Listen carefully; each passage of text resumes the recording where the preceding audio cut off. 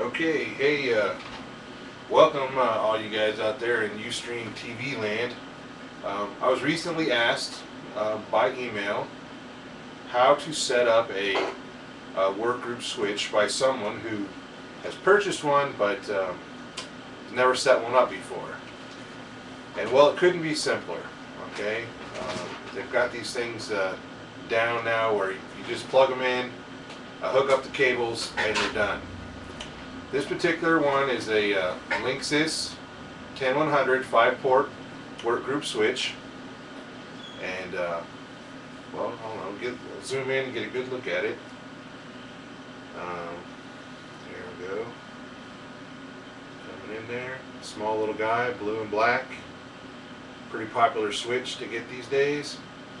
See the front there's got the LED indicators, power, and link connectivity on 3 of the ports.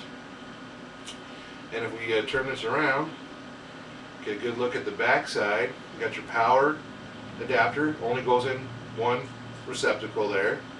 This blue wire, RJ45 cable here, Cat5 cable, RJ45 connector.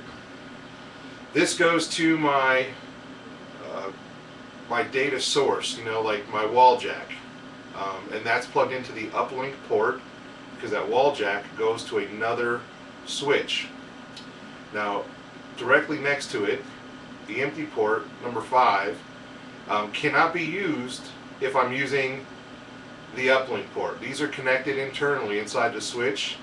You get to use one or the other. If it's just going to be 5 devices, you use 1 through 5.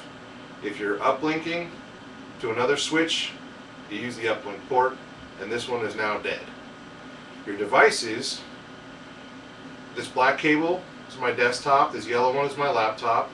They just plug in 1, 2, 3, 4, and that's it. When you have a successful connection, the LEDs will illuminate and start blinking. If the LEDs don't come on, well, you've got a problem. One side or the other side's either not on or not plugged in properly, or you have a bad cable or something of that nature. So that's it, man.